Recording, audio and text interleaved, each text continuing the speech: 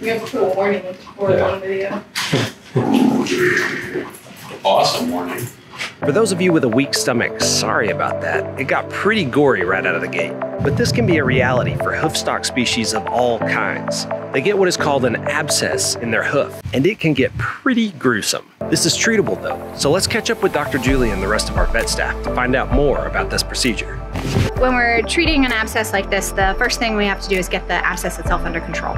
So that means we need to dig out any tissue that is infected, any tissue that's necrotic or has a poor blood supply. So once it starts bleeding, that's actually a really good sign, because that means now you have healthy vascular tissue or a healthy tissue bed there.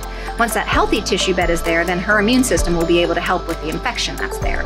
And then we'll treat that area with local antibiotics like the limb perfusion that we did on her today. We'll also pack the wound with different types of material depending on what stage we're at in the healing process. Then we're gonna wrap that foot with a bandage. And the main reason we're doing that bandage is just to keep anything from the outside environment getting into those tissues that are still very sensitive. So twice a week at least, we'll immobilize her again and change the bandage to put a new one on and to check and see the progression of the wound and how it's healing. She's looking much, much better. So she still has a little trouble placing the front foot appropriately when she walks, but she seems to be improving quite a bit, and hind limb is also improving.